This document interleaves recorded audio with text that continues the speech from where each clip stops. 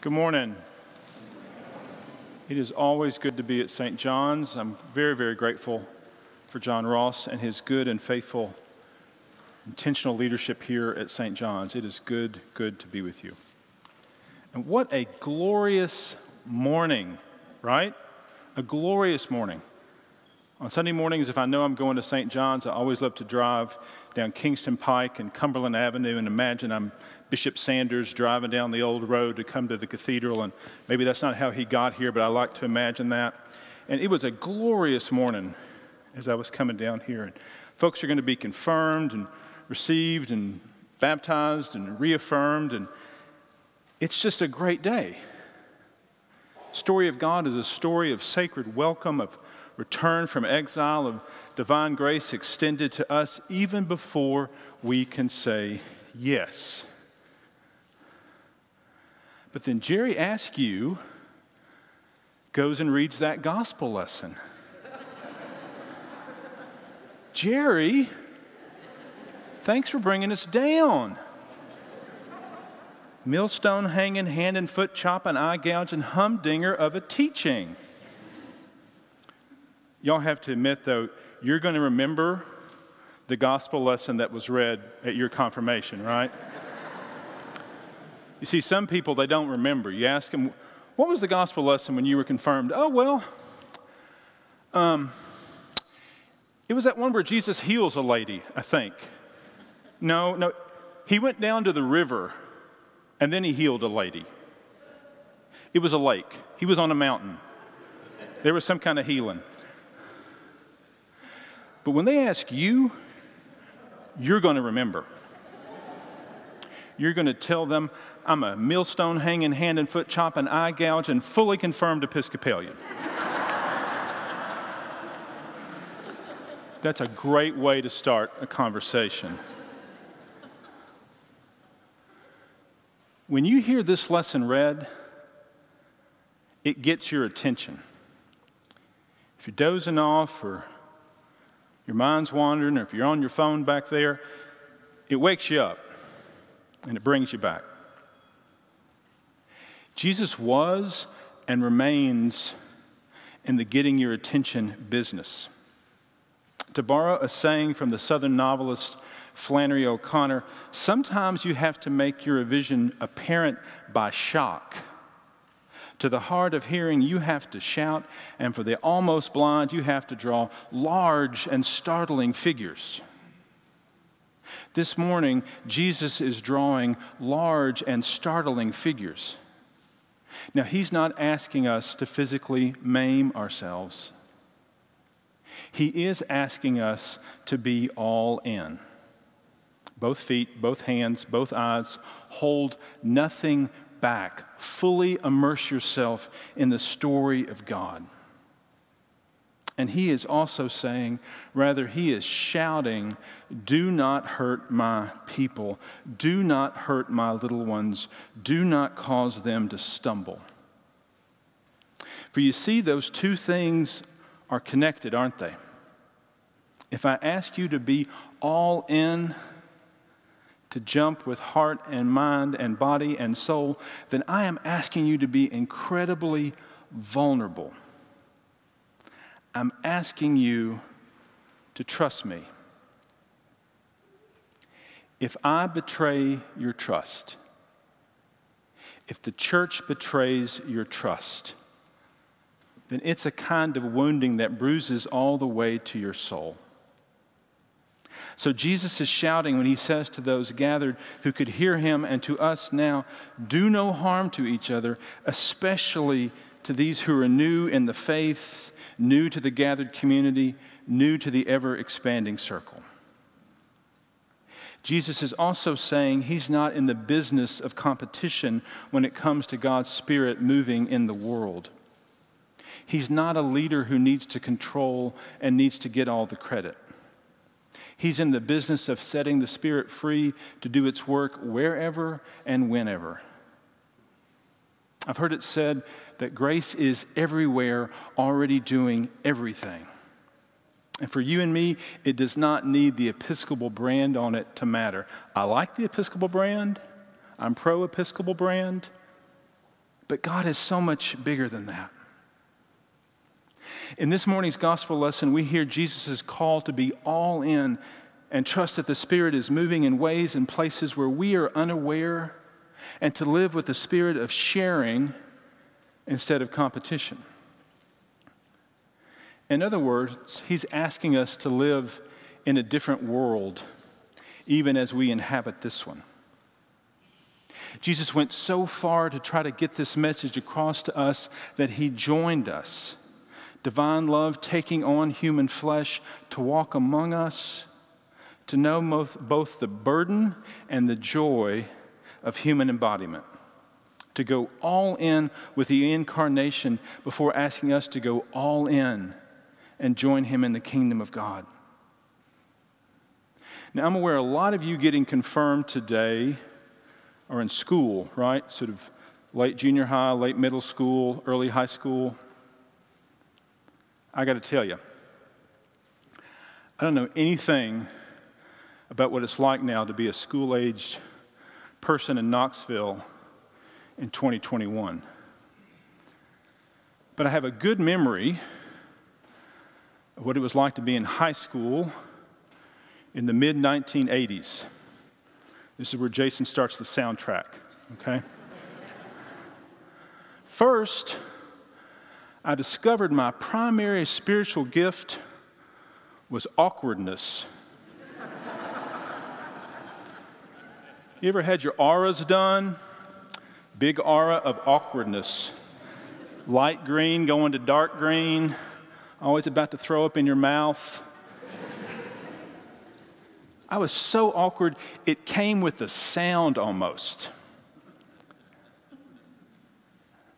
I also became homeless in my own body.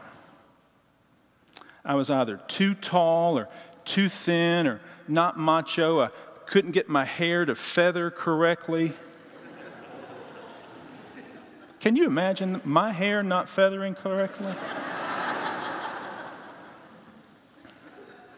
And my mother could not buy enough Sea Breeze Astringent to cover all the blackheads and all the acne that greeted me each morning.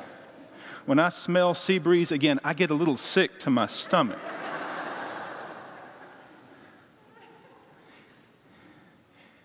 It wasn't Jesus who wanted me to gouge out my eye or cut off my hand. It was me. If I could change this, or if I could lose that, or if I could have that, then I would belong. Plus, there was this thing called the permanent record. You all remember the permanent record? It's the evil twin of the book of life. The permanent record is kept in the principal's office. And it's where all the infractions, where all the faults, where all the transgressions are kept. You remember that afternoon, 8th grade, sun shining, your parents say, now, the next time this happens, it's going on the permanent record. You remember this, right? Now, to be fair, just to confuse you, they also said, now, all your accomplishments and achievements, that's going on there too. That's what they said. And you ask, so how many accomplishments and achievements do I need? And they always said a few more wouldn't hurt. And then they said to get those accomplishments, to get those achievements, you have to do battle with each other. And guess who you're doing battle with? Remember that kid in the 6th grade? He's now the competition. They only give out so many Rotary scholarships. All conference, all district, all state. That doesn't mean everybody, right? Most of us are not going to make it. So in contrast, when I say to you, this is a glorious morning, this is a glorious morning. This is a competition-free zone. God's economy makes no sense in the world. When Jesus calls us to follow, to believe, to receive the grace of God, he does not ask you to leave any part or any piece of you behind. Because on the cross, Jesus was all in. His body, his whole precious body was broken to show to us that God has done the saving work and wants to invite you and me to accept that true and abundant life that grows from a very, very, very real place called resurrection. And when grace is extended to us, it does not come in limited supply. It actually grows the more we receive it, the more God gives it to us, and we in turn offer it to each other. Jesus does welcome all of us. Now let me be fair and let me be honest. When he welcomes us, he also changes us. Because he takes our vision and he perfects our vision. And over time, I'm able to see the world the way God sees the world. And while God welcomes all of us, he also invites all of us to grow up and to become what God truly intends us to be, which means over time, the things that I thought mattered, they fall away, those childish things that I don't need anymore, and I'm given new things, new gifts for this time, and we fall. Lord Almighty, do we fall. And we keep falling. And we get back up. And we fail. Lord Almighty, do we fail. But God just reminds us we are already forgiven. But if I could say anything to anybody being confirmed, received, reaffirmed, or baptized today, but especially to these young people, especially to the sweet babies, what I want to say to you is this. The real invitation is to be here now. I remember already so much of our lives, we think about the past, about those regrets, about those things we didn't do, I wish I could do over. So already, probably as a young person, so much of the past paralyzes you. Or you're holding your breath. I think I held my breath for 4 years when I was a teenager. I'm going to hold my breath, and I'm going to exhale when I finally reach some golden moment where I believe I am worthy to be loved either from humans or from the divine. But the invitation is now. Now is the time. Now is the day of salvation. Now is when you're being called. And you matter now. God loves you now.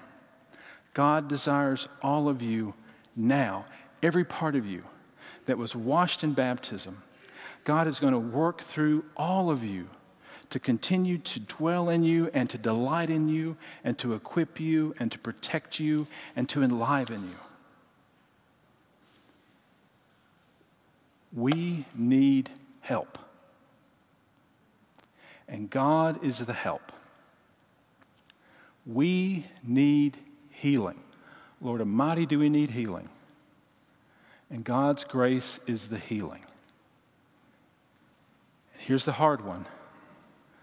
We all need to feel as if we belong. You all belong in God's house. And God's house is a big, big, big house. Amen.